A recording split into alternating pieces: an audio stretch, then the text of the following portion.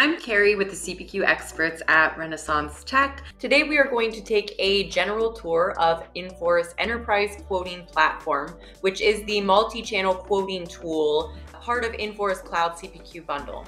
So our areas of focus today are going to be the configurator itself, which is the heart of this suite, creating a quote in enterprise quoting with configurable and non-configurable items.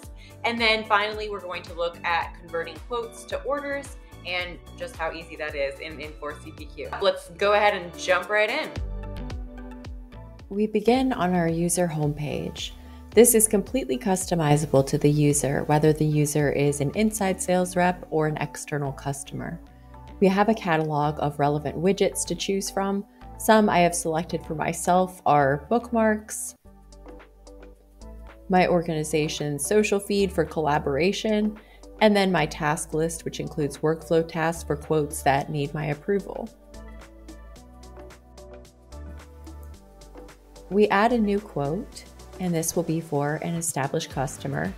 These customers may be pulled from your ERP with ERP integration, or they may have been entered manually by the user into enterprise quoting.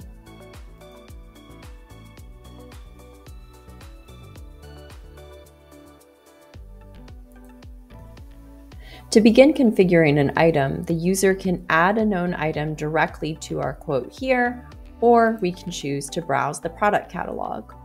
Within the product catalog, we have many options to choose from, both in configurable and non-configurable items.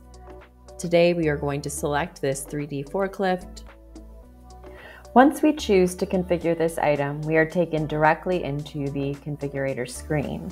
On the left-hand side, we can see where we will input our selections and preferences, and on the right-hand side, these changes will reflect whether this is through static imagery, 3D visual configuration, as we see here, 3D CAD, or 2D drawings, all as options to visualize your products. We make our selections, and we see we are constrained by the product rules that have been set in place. So we're presented only with the options that are available to us as a result of our previous selections.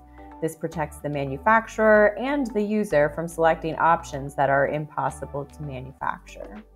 As we're finishing up our configuration, we navigate up to the detail panel, which lets us know all pricing information if you do choose to display this to the end user. We can also see a complete summary of all of our selections. From here, we will finish the configuration, and it takes us back to our quote summary page.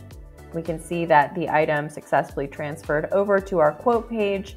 Now we would like to add a non-configurable item to this order. This time we are using the add item feature, and we will just type in what it is that we want. We're going to pick the forklift safety sign and add that to our quote. So we can see here now both items are successfully entered into our quote.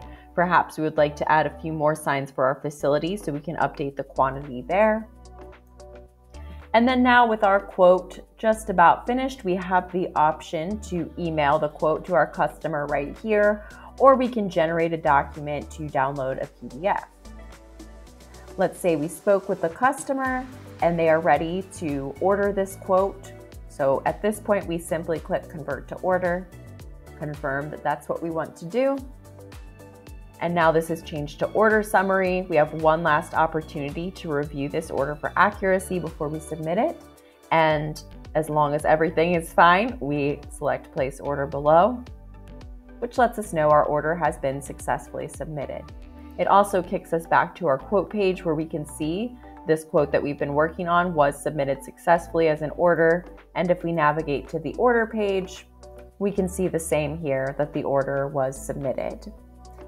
At this point, our order is pushed into our ERP if integrated, where it also sends along the work order and bill of materials.